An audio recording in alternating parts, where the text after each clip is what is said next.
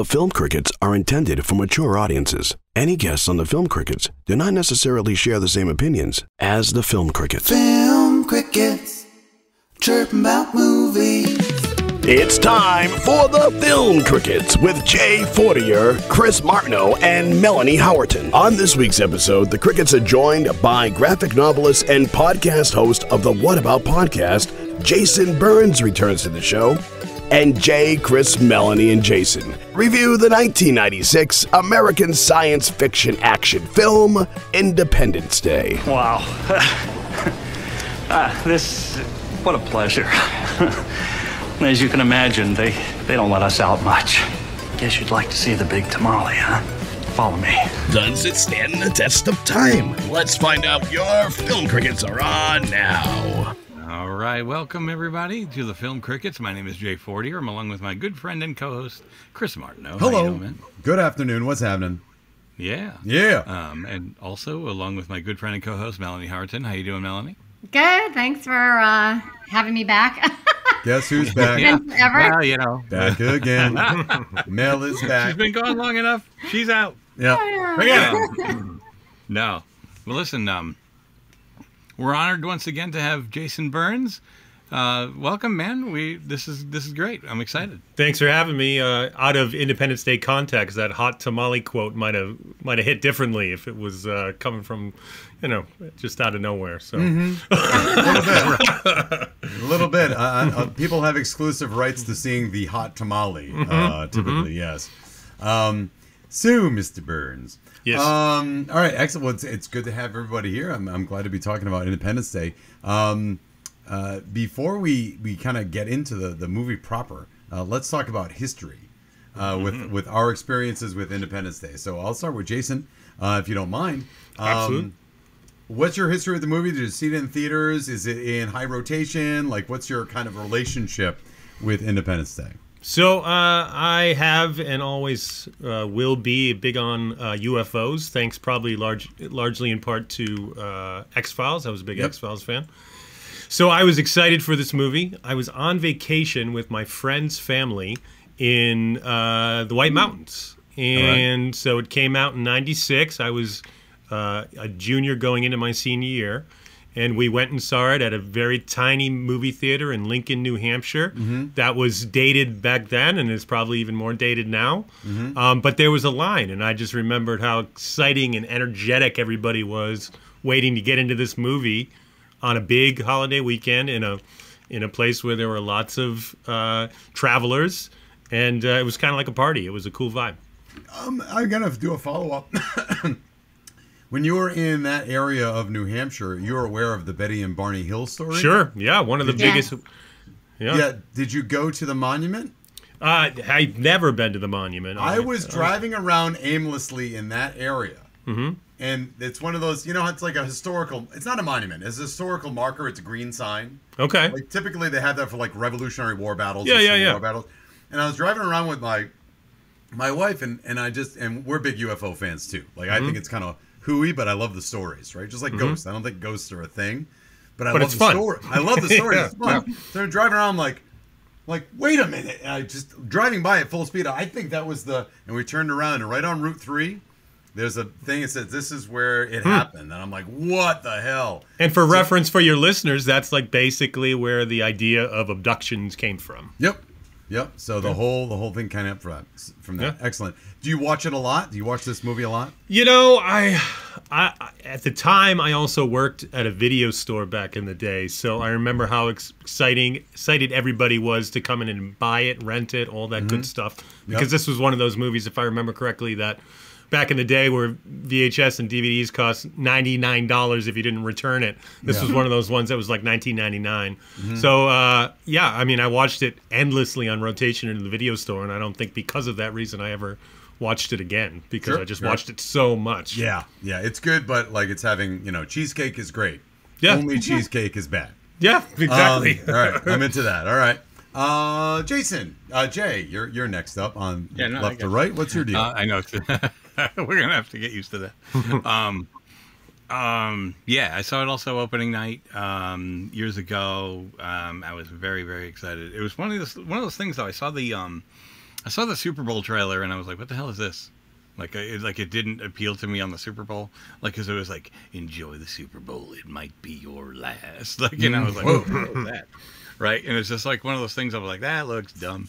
You know, and then I got to see a nice, like, long preview. You know, this is like 96. I'm seeing every other movie as long as I can.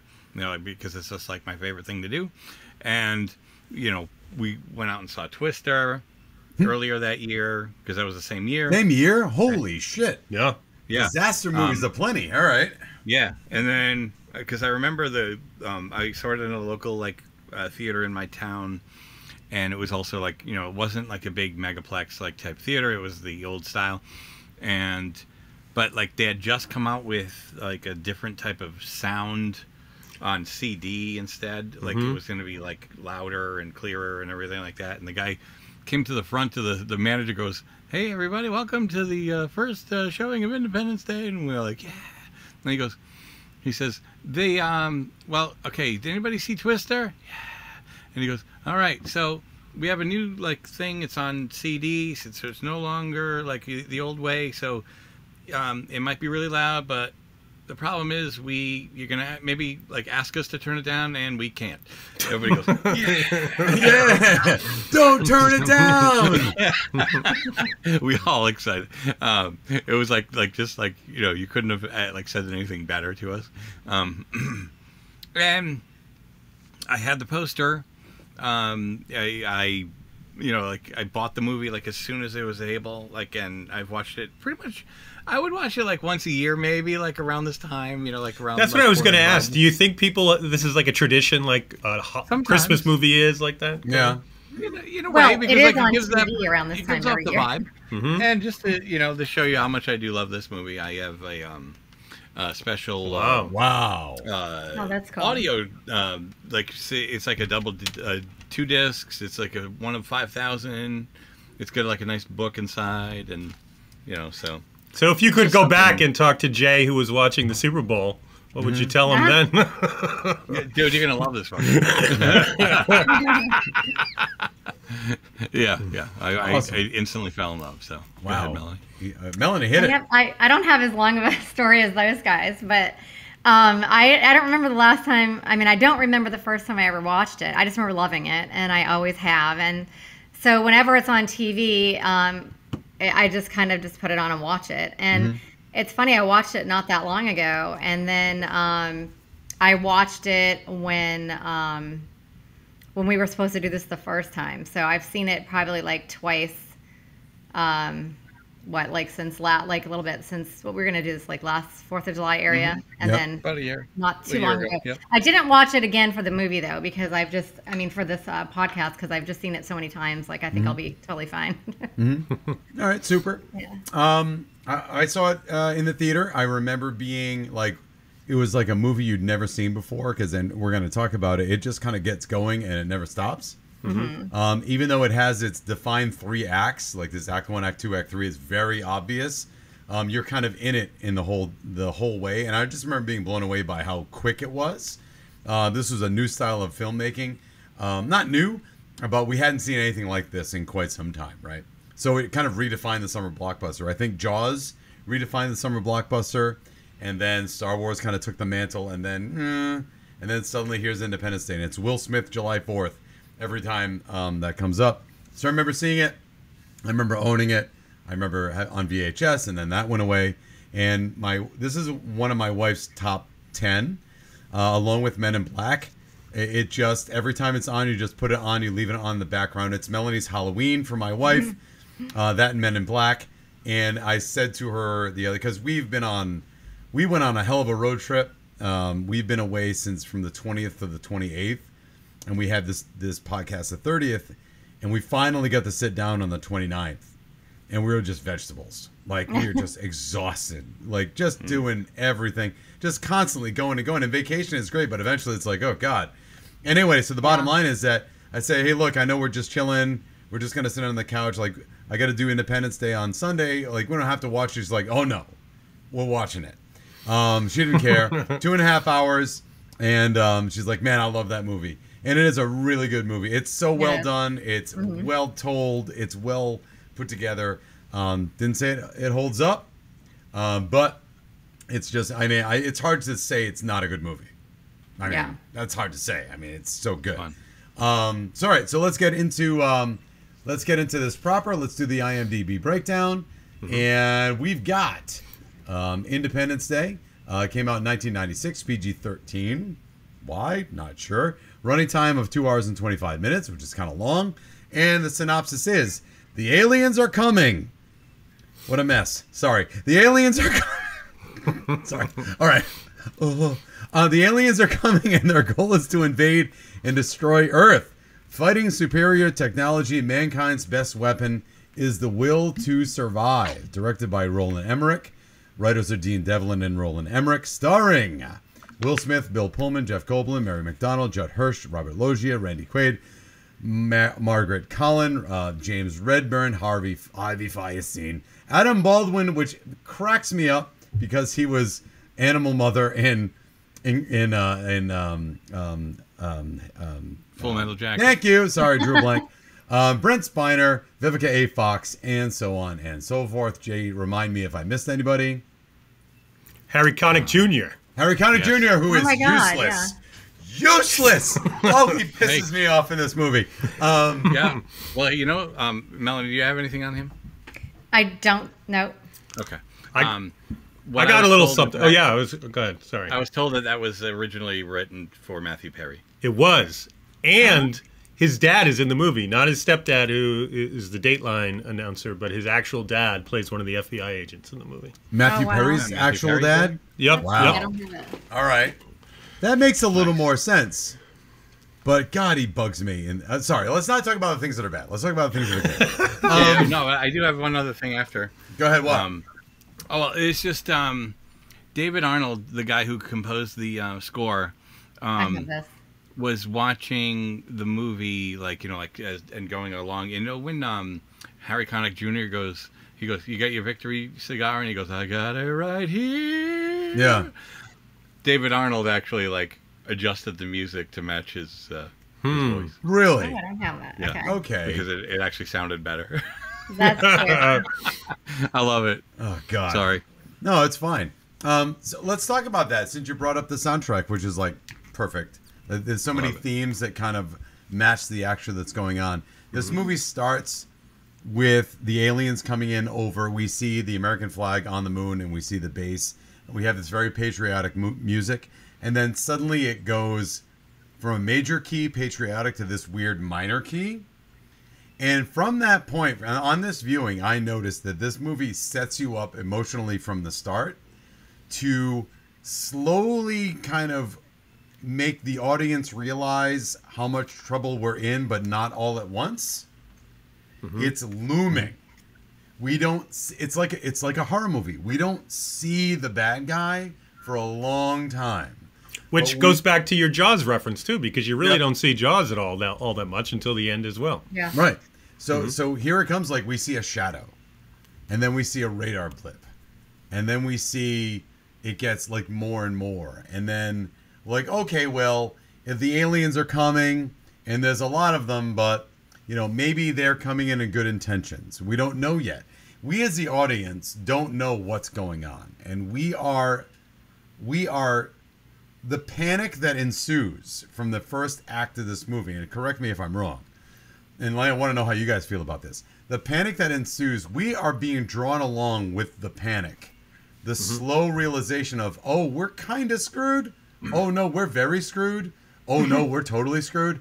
Oh, no, we're fucked. And then that's when all hell breaks loose all at once. And I want to get your feelings on how you felt about it, even if you didn't do a rewatch, you did, about this opening section of the movie in terms of drawing us along as an audience. This movie doesn't waste any time. It just goes into it, and we're along for the ride. Feelings on that? Anybody?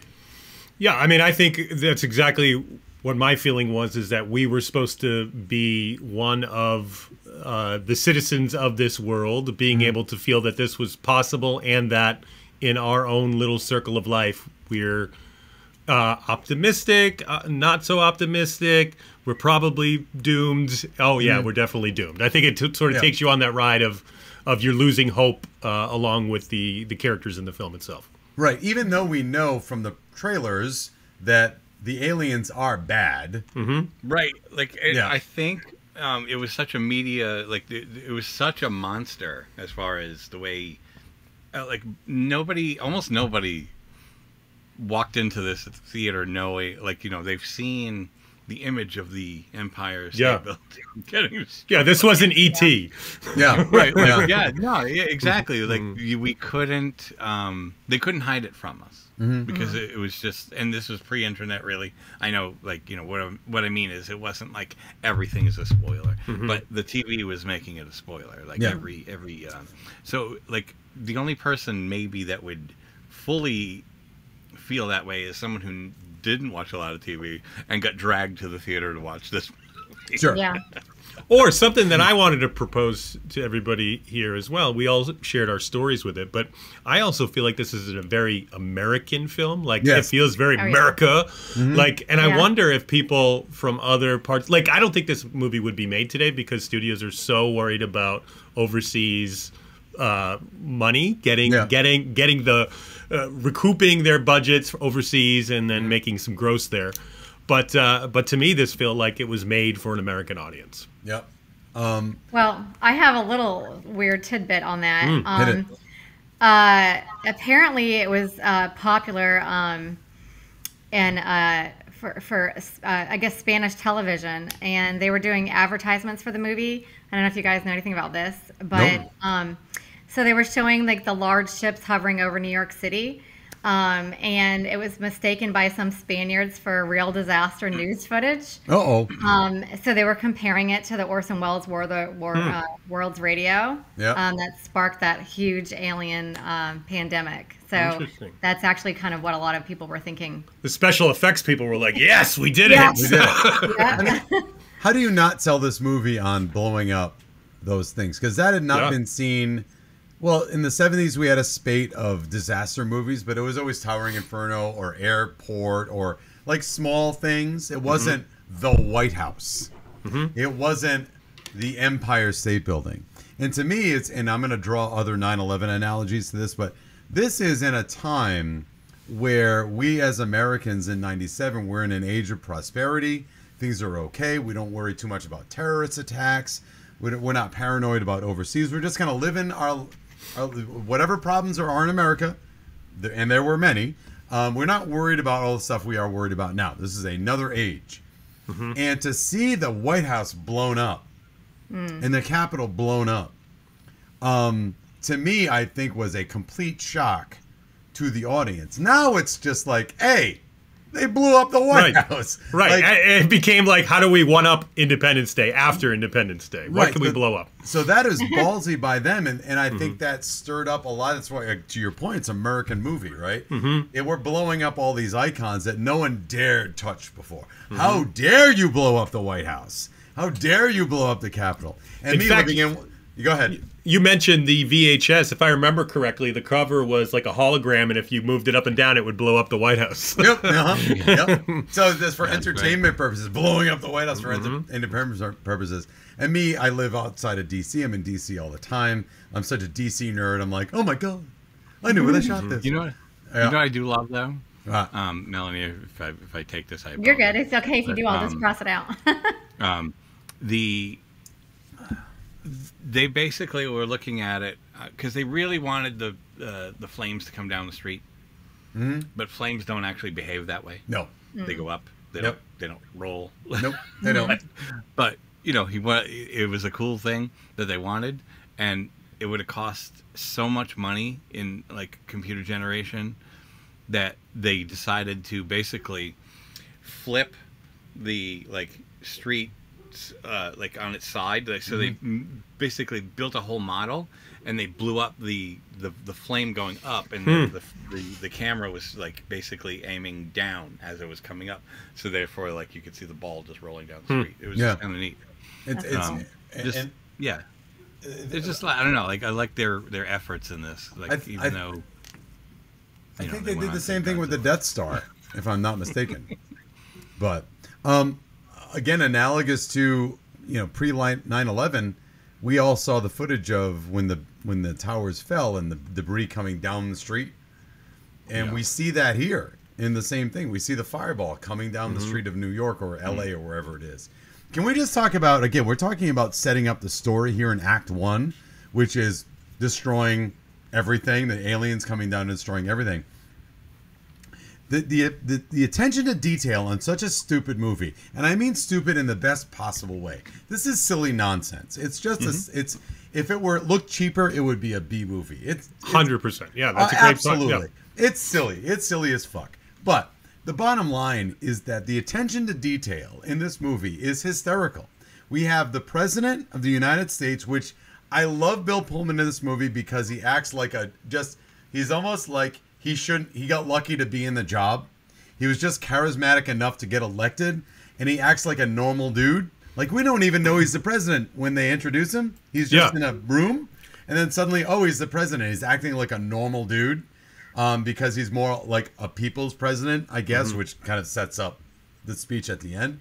But when he's having breakfast or when he's getting briefed in the White House and when he's in the Oval Office, suddenly there's 3 people talking to him and then 5 people and then 12 people. And then the office is consumed with people advising the president what to do. At that time, Vivica A. Fox, which is in California, is just waking up. They don't go and specifically like hit you over the head like, hey, it's 3 hours difference. They are subtly telling you that this is all happening to people at the same time, but at different times. And if it were a dumber movie, they wouldn't even bother. Mm-hmm. And to me, that is they're trying to instill the realism of a completely in bullshit movie. I mean, it's just nonsense. Right. But they're trying to instill as much realism as possible in subtle ways, rather than in big ways. So it draws you in as the audience. Oh, yeah, of course Vivica A. Fox and Will Smith are just waking up. And of course the president is already dressed and had breakfast because it's 3 hours difference. And it's just dynamite. That, to me, is not lazy. For a movie that could be so silly and stupid, it's not lazy writing. They're taking their time to deal with all this stuff. Well, and that might go back to what we talked about already, which is that it makes you feel like you're being a part of this moment in time because they're using real time to suck the audience in. Right. And the fact that we don't know the motivations of the aliens. Mm-hmm. We don't know what their deal is until we know their deal. And then we know their deal and it's bad news. Mm-hmm. And their motivations are dumb. Oh my God! I hope they bring back Elvis. Yeah, exactly. Like that's all they're worried about and whatnot. So, to me, it's we don't ever. Why are the aliens there? Why do the aliens want us? They were like so many other movies. They were taking resources. They were nomadic species that went from planet to planet. Right. And they mess with the wrong one. Yeah. They mess with the wrong one, man. I do around the world. Tell them to bring those sons of bitches down. Everything in it was so good. Just going back to when you said when Will Smith wakes up, I just thought that part was so cute. And his little kid's out in the street, and you can see he's looking outside and he's like, the neighbors are moving again or whatever. And then just, he goes outside and his little kid is just like, he's like, what are you doing? He's like, I'm shooting the aliens. Like, oh, you're shooting the aliens. And then, he decides to finally look up. I love that part. That whole beginning part right there, I thought was so cute. It's funny because those moments, it's in this movie, it's in Signs, it's in the Mars Attacks. The remake with Tom Cruise of War of the Worlds. There was a time period where these, before everything goes bad, they show you everybody sort of in that panic mode. And nowadays, that's the zombie movie. They just replaced the aliens with the zombie, but those beginnings are all very similar. And for me, those are always the most exciting parts of these sort of apocalyptic movies because you get to see when everything's going to shit. Yeah. Shaun of the Dead does that very well. Mm-hmm. Like, they show the same scene twice, once before the shit goes down and after the shit goes down. It's the same scene. And just to show you how everything's falling apart. Yep. But I would like to mention that in this opening act, where everything's kind of going to hell, and my wife pointed it out and never really thought about it, is that it's showing in all the scenes from the East Coast to the West Coast to other countries, it's showing how it's affecting everyone. So here we are in the rich end of Washington, D.C., with all the people that in their coats and in their suits and driving their awesome cars and whatnot, to the homeless in New York, to the strippers in L.A., to the military guys, and it's all affecting different aspects of life, which gets to realize that if this came down, it's all a problem. It's a problem for everybody. It doesn't matter what your social class. Finally, I think Reagan said it back in the day, like, the only thing that would unite humanity would be an attack from another world. Because then we'd realize, oh, wait, we do have to come together. Well, going back to 9/11, that's what united the country, you know? So it's an attack that united, you know, our country, which is basically what this movie was about as well, just the U.S. for the most part. Yep. Yeah, and it got people for a moment to kind of put away their differences. I'm not, correct me if I'm wrong, at the end of the movie going to third act, I believe, and I don't mean to be a hot topic here, but I believe when we're launching the counterattack, the successful counterattack against the aliens, we figured out how to give them a virus. Nonsense. But fucking nonsense. They tapped into our satellites.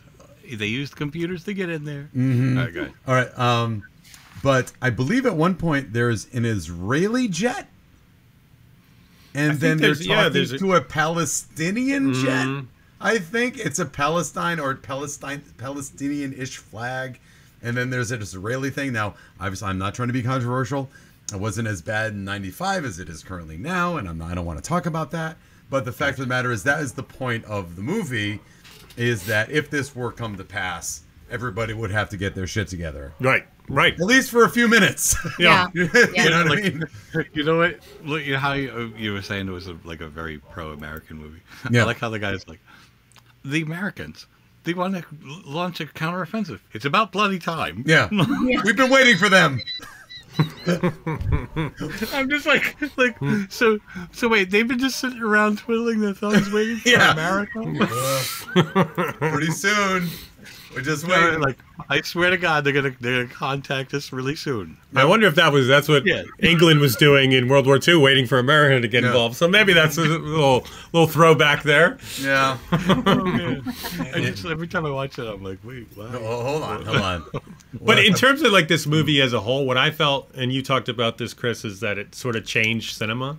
This to me then became the summer of, like, movies felt like a amusement park ride after this. Like, they felt, this was one of those movies that I saw live in the theater where the whole audience cheered when the aliens were defeated, which is a very unusual thing, especially nowadays. It's hard to get everybody on the same page about a movie, but the excitement was there because, like you said, it felt like you were kind of in it, you were living it. The excitement never stopped. Yep.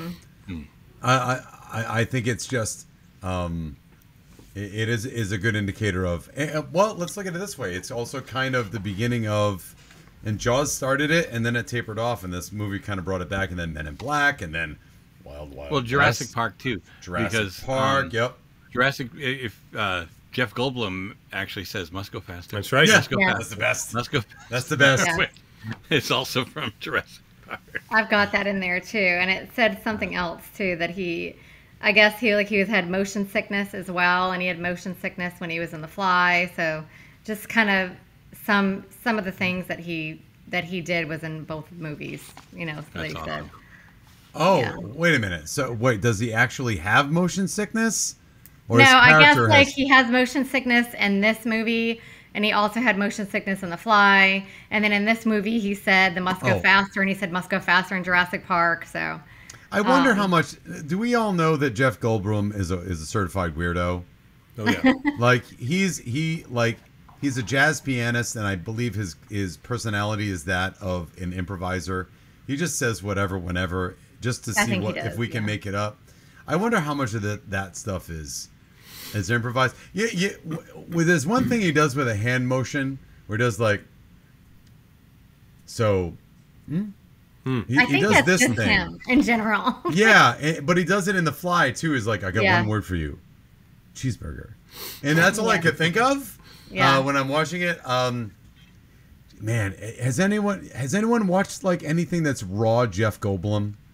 He just kind of has the same kind of like he just acts the same. How like Alec Baldwin acts kind of a lot of the same in a lot of the movies that he's in. Do you know what I mean? I think that's just his personality in general. Yeah, he was just on Conan O'Brien's podcast recently, and the entire episode was just like out in left field. They couldn't corral him. He was just all over the place. Yeah, really. It's amazing because when you see him in stuff like the unfortunate Independence Day resurgence, and he comes back for that, and I know at that point I didn't know how much of a friggin' weirdo this guy was, like in general, and I know he must reel it in so much when he has to do a movie like Independence Day or Jurassic Park or The Fly. Yeah, the second Jurassic Park, he was so uptight of a character that it didn't feel like him anymore. Yeah, it's just how much, if anything, that's being an actor. Because he himself is out of control. Like he's absolutely. Watch one of the first things on Disney Plus is the Jeff Goldblum series. When they launched Disney Plus, they didn't have a lot of content. And they had a thing where Jeff Goldblum just like investigates things. And it's weird. Look it up. I forget what it's called. It's this Jeff Goldblum series. He talks about bicycles and fucking ghost hunting. It's weird. Look it up. Watch it. It's Jeff Goldblum. It's boiled down Jeff Goldblum. The World According to Jeff Goldblum. There it is. There it is. Which sums up his personality too. The title. Oh my God. I'll have to write that down. Is it stupid? No, it's not stupid. It's just weirdly entertaining. Like imagine his character from Thor Ragnarok just all the time. My mom loves him, so we should watch that together. Oh, he's cool. It's like I said, they're half-hour episodes. You don't like it? It's a half-hour out of your life. Yeah. There were 2 seasons of it, maybe about 10 episodes. It was Disney Plus must have been really hurting for content because they went to him like I remember that was the first thing I watched on Disney Plus. Anyway, back to the movie. So, I would say the second act though is like I've seen the movie like plenty of times. I've started it more than I've ever like do you ever do that where you start a movie all right, not today. So a true test of how much I'm really in the mood to see it is if I can make it past the second act, because I find the second act to be a lot like they give you so much in the first that after all the destruction there's kind of like a letdown, like where it's like okay, it does slow down. Pacing changes. That is interesting because they do put a lot of the all that destruction feels like it would be third act stuff, but it's not. It's all first act. Yeah. Right, and then like second act is kind of like okay, like in a sense of pacing and stuff like that. Yeah. So I have to watch them, like trying to just drive around. Like, like, oh, we found the first lady. Okay. Like, and I'm not trying to knock it down. I'm just saying that like that is a lower point as far as excitement. They fed you so much. They really threw everything at you that it's like once it gets to a certain level. Did anybody ever see the special edition, like the extended edition? No. Nope.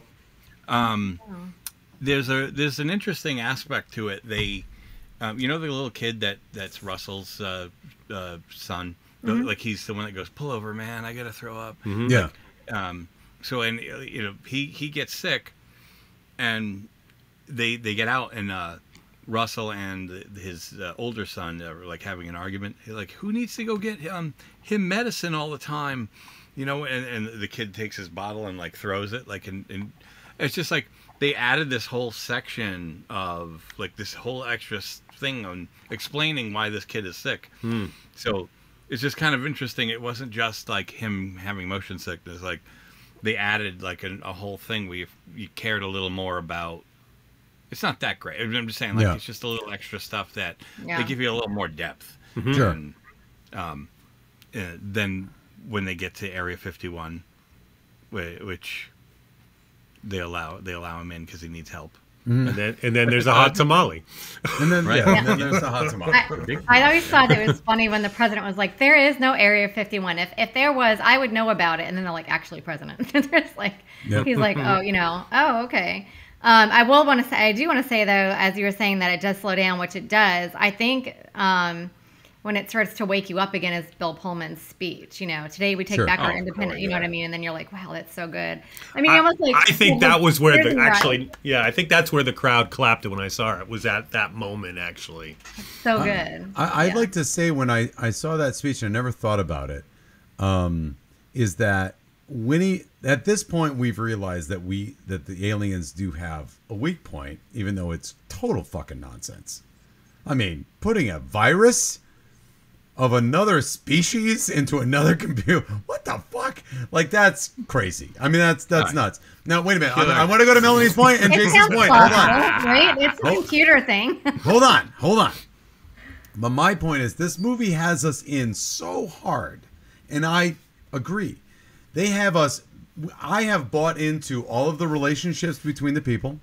Mm-hmm. I have bought into the crisis, even though it's nonsense. I have bought into everything in this movie, such that when Bill Pullman does that speech, you know we're gonna win. It's not like this movie's gonna be a letdown and we're gonna lose. You know we're gonna win. So the fact that all of the stakes after that point seem realistic, like we could lose, and yet we know we're not going to because Bill just gave that speech with the music and blah, blah, blah.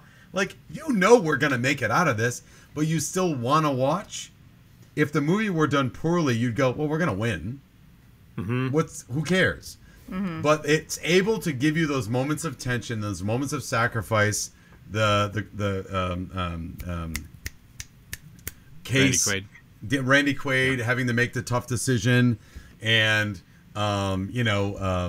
Will Smith and Jeff Goldblum inside the alien ship, understanding that we're not going to make it out of this. Like, that's all great, but we know we're going to win. But yet, we're invested. We know how the movie's going to end. We're invested. Just like when the spaceship, we finally figure out we're finally blowing up the spaceships.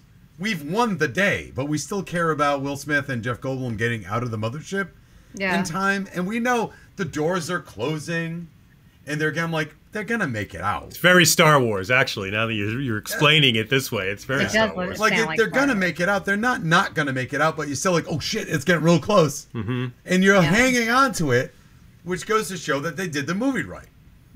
Because if it were obvious, then they're like, oh, they're gonna make it out, whatever. You know what I mean? So you know it, but you're still in. And every time you watch, you go, oh man, that's fucking close. I know, isn't it Those crazy? doors are close. That is so crazy. Even though you've seen a movie like 20,000 times, you're still like, it's all like stressful when you're watching it. Yeah. Like, you already know it's going to end, but you're still stressed out. Enough about the fat lady. I love the fact you're that obsessed with the fat lady. You're obsessed with the fat lady. I love the movie that, first of all, the whole concept of their weak point is nonsense. Now, up to this point, so we uploaded, quote unquote, a virus into an alien computer from a human computer. Bullshit. Okay, fine. Okay. Whatever. I can't worry about that right now. Okay? Up to that point, whenever I'd watch this movie, I'd go, that's horseshit, but whatever. I don't care. Do you care that it's bullshit, guys? Did you care? No, I don't feel like it sounds bullshitty. No, it was totally bullshit. Here's why I didn't care it was bullshit, and you kind of pointed it out earlier, Chris, which is that if this had $50 million less of a budget, it would be a B movie, and I love B movies too. Yeah. It's like a B movie with effort. Yeah, true. Wait, good effort. Good effort. Yeah. So at first, and I just want to illustrate the smartness of this movie. When I first watched this movie, I'm like, this ending is horseshit.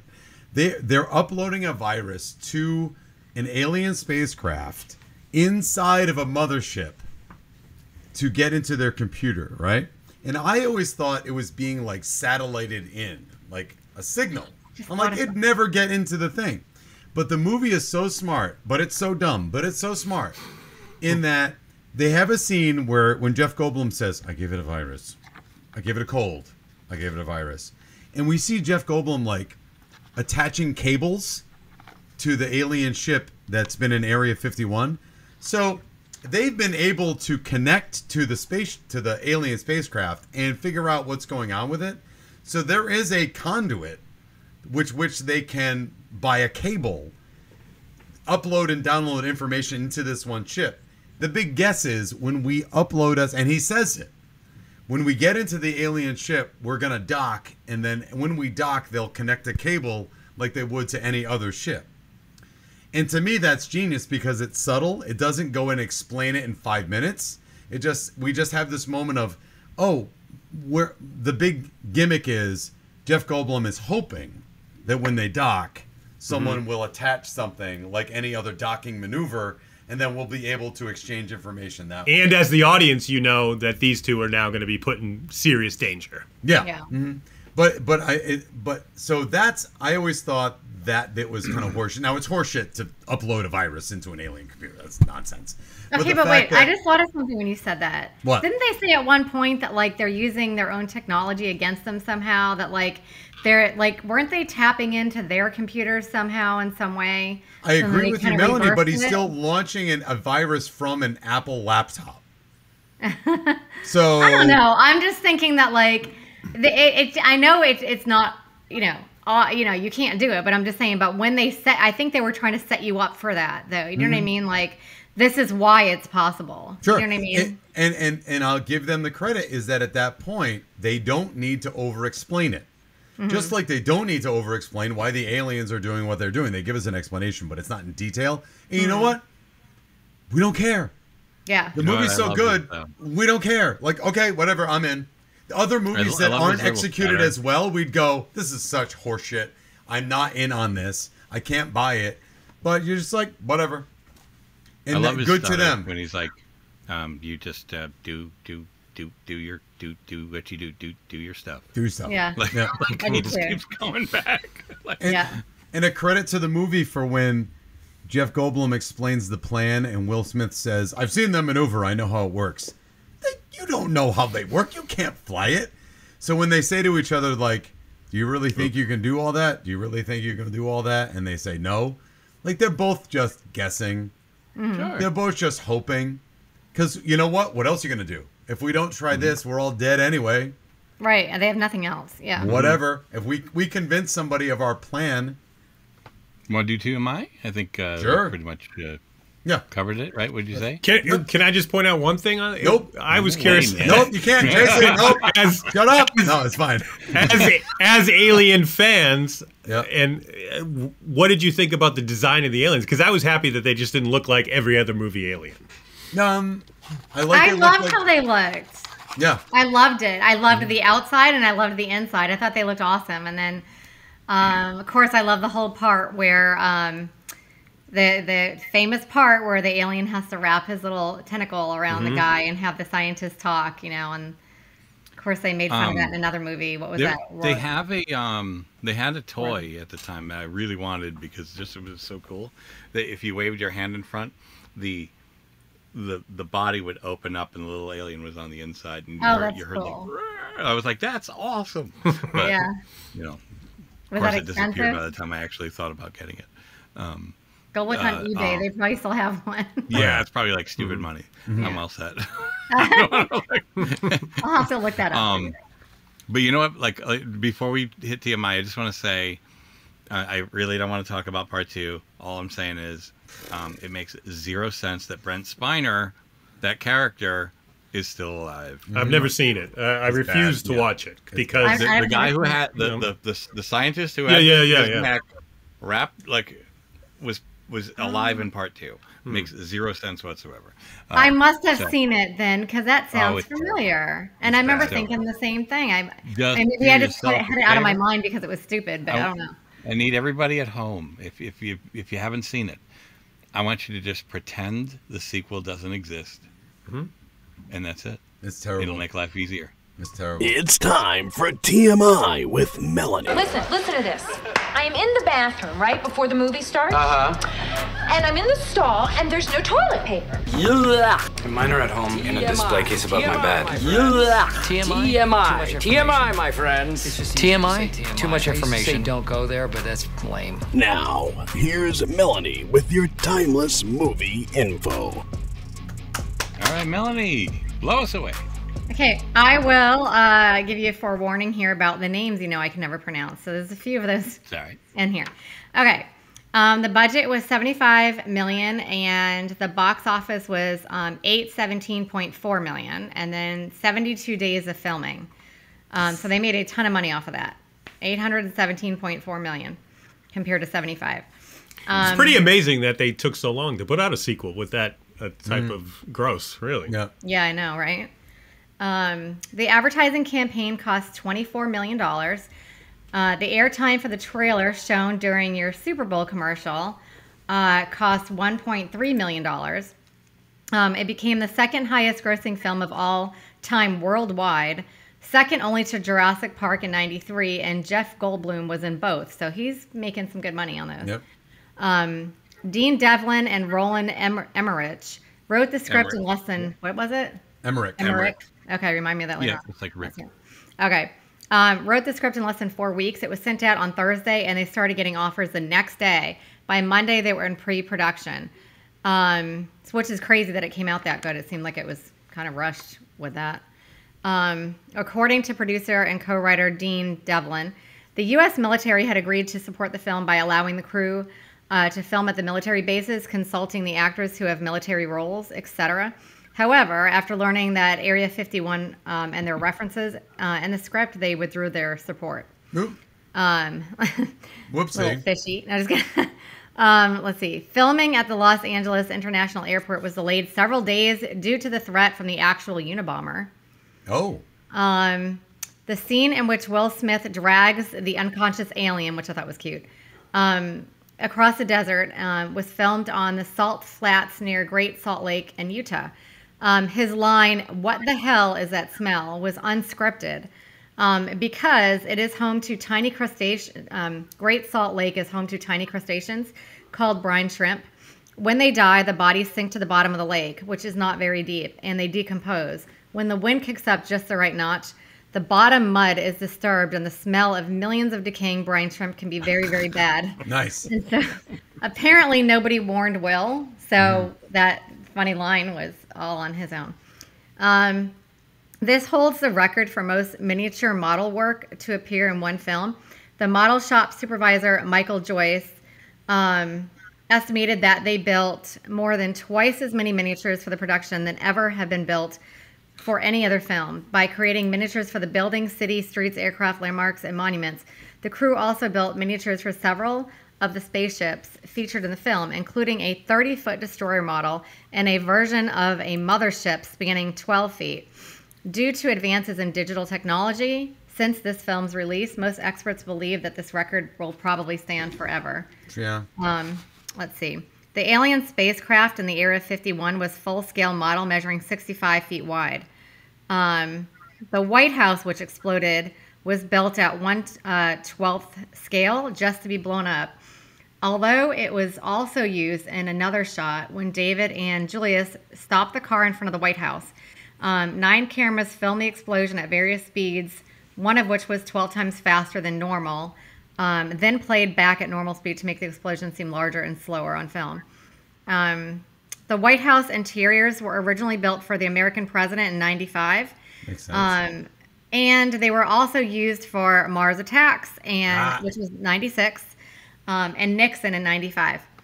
To achieve the look of Houston, as seen from the air at night, the crew simply poked holes in a sheet of black construction paper, placed the paper in front of a bright light in a smoke-filled room, and photographed it using special lighting to accomplish that effect. That's the best. Movie magic. That's right. Doesn't need to be expensive. All right, this is the name I'm going to have trouble with. Production designer Patrick Tatopoulos. How do you say his name? Tatopoulos. I think it's like Tatopoulos. Presented Roland Emmerich with 2 concepts for the aliens. Emmerich liked both designs so much that he came up with the idea to use one design for the actual alien and the other to be a biomechanical suit that the aliens could wear. That's cool. So both the concepts appear in the film. Excellent. And this is another film where they use the KY jelly to make them look slimy. That poor production assistant that has to go to the market and just buy like a whole carriage full of KY jelly. Yeah, that's so funny. I'm making I never a thought movie. of that. Wait, This was pre-Amazon too. The poor fella. That's so funny. I swear, I'm making a movie. Yeah. I mean, Yeah, they know we're making a movie. And they were probably like, what kind of movie? Yeah. Let's see. The president's speech that was filmed on August 6, 1995, was in front of an old airplane hangar that once housed the Enola Gay. Am I saying that right? Enola Gay, yep. Enola Gay. Dropped the atomic bomb, on Hiroshima exactly 50 years earlier, on August 6, 1945. Interestingly, amazingly enough, because the crowd was not scripted to start cheering. Bill Pullman's delivery of the speech was so good that they just started applauding and cheering on their own. And the filmmakers loved it so much that they kept it in the movie. I can see that. It's a rousing speech. It is a good speech. I thought it was very moving. You know, Yeah. you almost have little tears in your eyes, like that's so good. But he also starts weak and ends strong. Yeah. He starts with the feedback on the mic. That's true. It starts timid, but then grows, just like the whole movie does. Yep. And the score underneath just makes it better. Yeah, it doesn't hurt. Let's see. The main helicopter used during the Welcome Wagon operation had a test flight line with lights on before filming. Over 150 calls were received in Orange County from callers who spotted the helicopter and, unsure of what it was, reported it as a UFO sighting. I think that's so funny. Can I break for a moment when I say that this movie, even though we saw all the trailers, the helicopter is trying to do the same gimmick as Close Encounters of the Third Kind when we communicated with the aliens in Close Encounters. It was music and lights at the last scene. But the aliens were friendly. And so this movie is setting you up saying, well, maybe they'll be friendly because they'll talk to us with lights. And the first thing they do is blow up the helicopter. Yeah. That is the best thing ever. Because we know it's going to get blown up, but it's still like, oh, maybe it'll be friendly, just like Close Encounters. Nope, not the same aliens, folks. Boom! Blows up immediately. So, all right, yeah, continue. that's really Sorry. good. No, that's good. Let's see here. The line was supposed to be "fuck my lawyer," said by Harvey Fierstein, was dubbed over with "forget" in the final cut to make the movie from getting an R rating. That's why it has a PG-13. They didn't want an R rating. One F-bomb into an R. Yep. Jada Pinkett Smith turned down the role of Jasmine because of scheduling conflicts with a nutty professor in '96. She would later marry Will Smith. We all know how that went. Yep. Sorry. Well, how did that go? I'm not sure. All right, go ahead. Struggling to write the score, David Arnold secluded himself in a Los Angeles hotel room for almost 4 months to avoid the escalating hype for the film. But from his window, he saw helicopters carrying banners with taglines to the film as part of a marketing campaign, which only stressed him out even more. Nope. Let's see. I know. Bill Pullman used the memory of a decaying tooth, which was pulled from his mouth in order to come up with a terrified expression when speaking with the alien invaders. I thought that was crazy. Oh, okay. Wow. That's it. Yeah, I got a fun one too that I had read that, which will I think would give the film a completely different spin, especially that speech. Is that the role of the president was originally written for Kevin Spacey. Oh, Thank God. Yeah. And the studio didn't think he was star material at the time, so they said no, and the role went to Bill Pullman. I'm glad it went to Bill Pullman anyway, even though despite, I know why you guys are saying that with Kevin Spacey, but Bill Pullman is just such a lovable character. Everybody just loves him. You know what I mean? But let's rewind and say that not long before this, he was Lone Star in Spaceballs. That's true. That's true. So it just goes to show he can do whatever you ask him to do. Yeah. And he will do whatever you ask him to do. Yeah. He's good. I He's like very him. good. It's time now for Final Judgment. Are you ready to rubber stamp this bitch? Here's the Final Judgment. All right. Well, now it's time for Final Judgment, which a lot of cities received in this movie. So let's go around the horn and let's go with Jason. What do you think? How well does it hold up today? I mean, I think what I loved about it in 1996 was that it It felt like Hollywood decided to make a B movie, which a lot of times these alien UFO movies do. That's why I loved it then. That's why I loved it now. Does it hold up? I don't know. I think if the same exact movie was made the same exact way today, it would be a B movie because they can do this kind of technology now in a B movie budget. But for me, again, I think like we talked about the last time I was on, so much of these movies that came out of my past are tied to a moment in my life or a period of my existence. And for that, this movie will always hold a 4th of July place for me because this is my Independence Day. Boom. Wow. Wow. Jesus. Wow. Good for you. I think I'm going to cry. Jesus Christ. Did I'll you go, plan that? I'm going to go. I'm not going to be that guy, even though I kind of hinted at the beginning. I do think it holds up. I think it holds up not for the same reason Jason does. I never thought of those takes. I just thought that it is just compact storytelling that pulls you along the entire way. It doesn't matter if some of the effects aren't CGI or you can tell they're models or you can tell it's screen on screen. That doesn't matter as long as it's been directed well, it's been written well, and the pacing's good. And all the pacing is perfect for this movie. Doesn't feel... We've watched some short movies that seem to take forever. And this movie's 2 hours. And I usually say in the IMDb, like, oh, God, this movie, 2 hours and 25 minutes. It doesn't feel 2 hours and 25 minutes. You're in it the whole way. You don't care. And that, to me, is the model of good storytelling. And storytelling transcends eras. And so to that, I would say, yeah, obviously, it holds up. All right, Melanie? I say definitely, yeah, 100%. I mean, they're still playing it every single year, multiple times a year, just not just around 4th of July. I've showed it to my teenagers. They both liked it. They both still remember it. You know, I know there's only 2 kids, but I mean, that's still, I mean, one of them has no attention span whatsoever. So that's very good. And the acting is great from everybody. The lines are great. And honestly, sometimes I'd rather go back to the old-fashioned models to look at that because I honestly think that looks so much better than some of the CGI stuff now. Like, remember when we were watching, what was that movie with Tom Hanks in it that we watched? And they were like kind of like flying up and down the buildings. The hell was that movie? Are you talking about Tom Cruise? Yeah.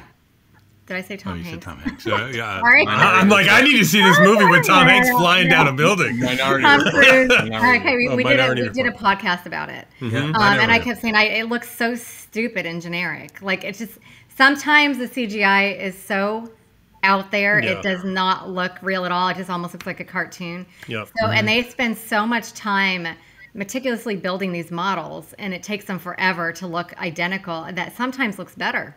So, but yeah, I think it definitely holds up. I think if it was in the movies today, I think people would enjoy watching it. So They re-release it at Alamo. I mean, you can go probably see it next month. Really? At the Alamo, yeah.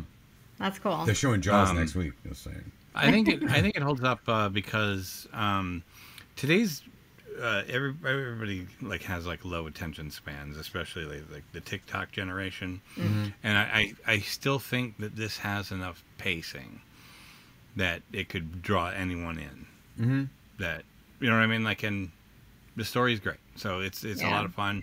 It would be an easy, like, I would have an easy time showing this to people than maybe others that from the past. But so I'm just gonna make it nice and simple.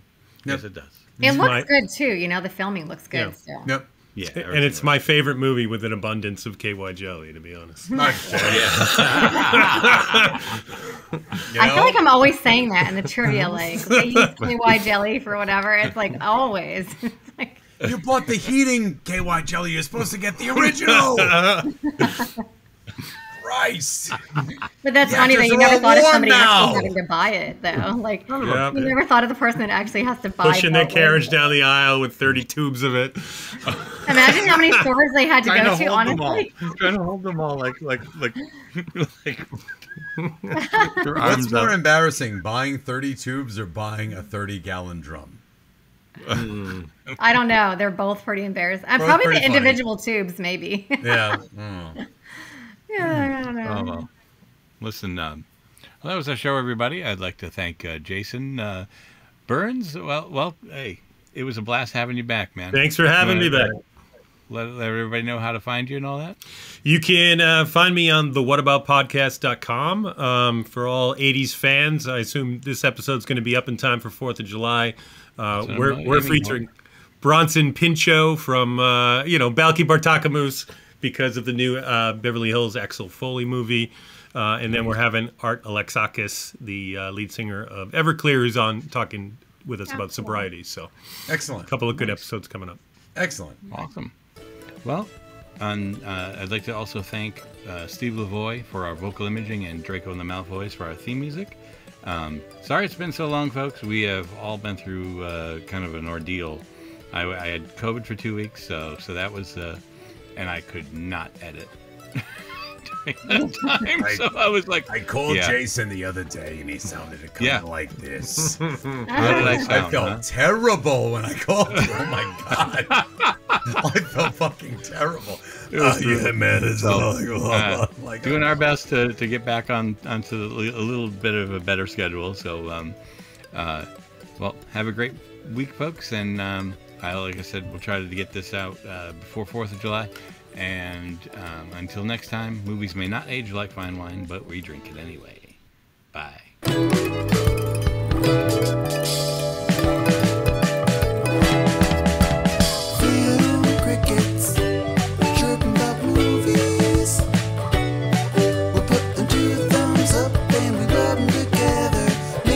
Sounds like what we think about the movie. Film crickets, chirping about movie crickets, chirping about, chirping about, chirping about film crickets, chirping about movies.